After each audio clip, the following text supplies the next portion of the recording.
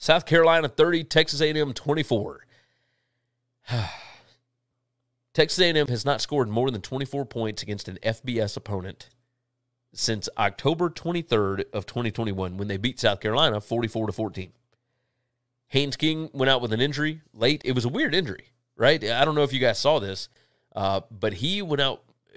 He threw the football, and it looked like his arm popped out. It was really strange. That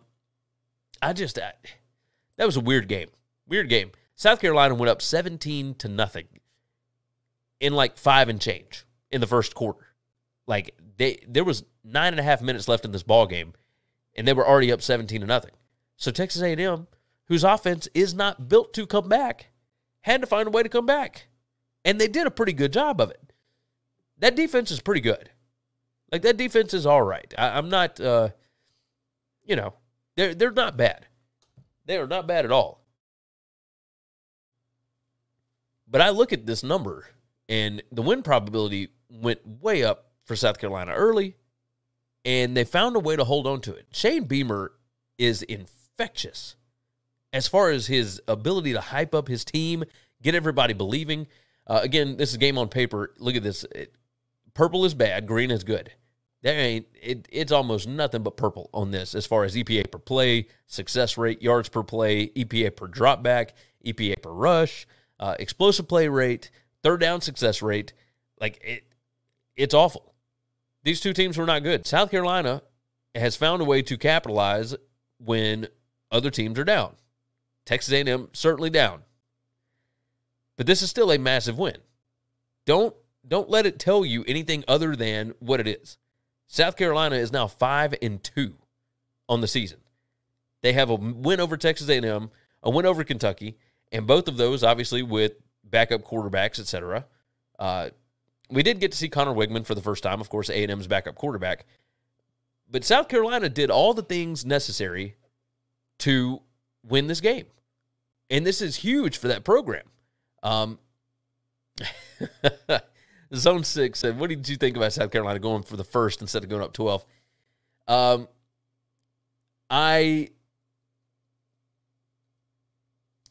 think it ended up being a really dumb decision.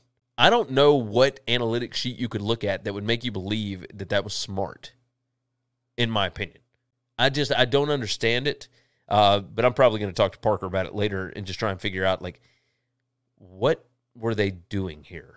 What was the situation?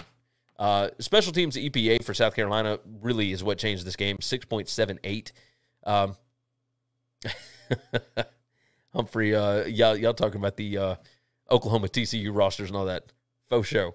Look, South Carolina, this team, so 296 yards from scrimmage, 5.02 yards per play. I look at this, and I don't think that South Carolina outplayed Texas A&M. They had 4.8 yards per play to 5.3. 82 Atlantic said South Carolina has a legit shot to go 9-3. I don't know about that because I just don't think that this team is great.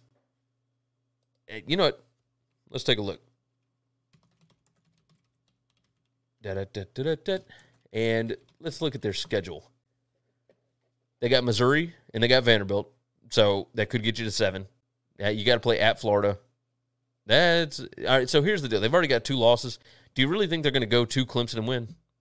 And they host Tennessee. Those 2 I feel like are guaranteed losses.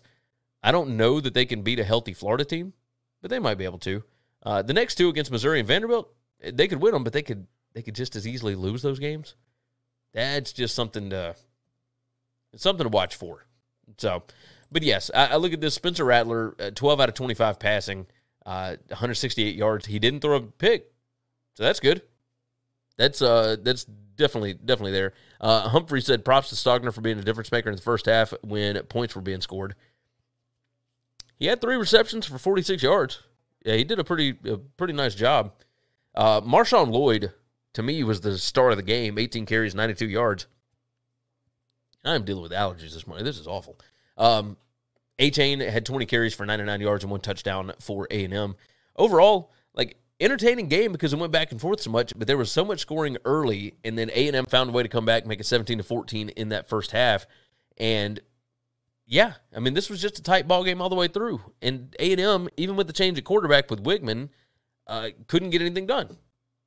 I mean, Wigman was 8 out of 15 for 91 yards, which, by the way, South Carolina scored that touchdown to go up 30-21. You know, it got the extra point blocked. And I thought that thing was done. And instead, we get an onside kick, and we get, you know, I don't get it. I don't understand it.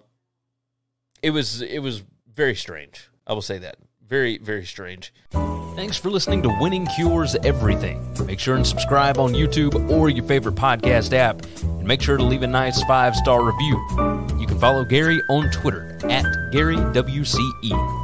And the show is @Winning Cures. Be sure to check out the merch in our web store and share the show.